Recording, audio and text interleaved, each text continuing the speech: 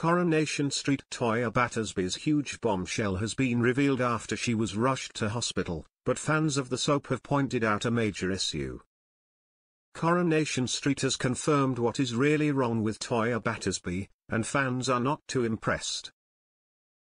Over in the soap recently, Toyah, played by Georgia Taylor, has had a rather dramatic few months. Her sister Leanne is involved in a mysterious self-improvement group, the Institute, led by the sinister Rowan Cunliffe. What's more, earlier this year it was revealed that Toyah had a baby when she was just 19 years old. Sadly, the child was stillborn and Toyah buried the body on the red wreck. Toyah confessed to Leanne and Nick Tilsley, but was arrested recently after someone tipped her off to the police and they discovered the baby, Rose's remains.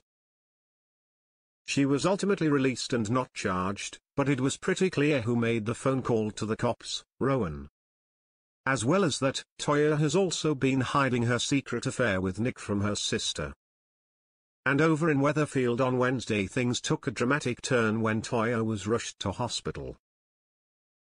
There, she was given the news that she was pregnant. Toyah was stunned, while Nick watched on in shock. But for fans at home, they were all left saying the same thing. On X, formerly known as Twitter, one person said, "Chuffing Ek. I could write this. Knew that Toyah would be pregnant. And of course she'll keep it because that's all that she's ever wanted." Someone else added, "I thought this the moment they slept together."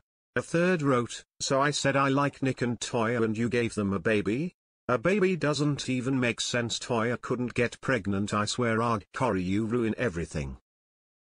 Other fans called out an issue and pointed out how in the past, Toyah has been unable to have children.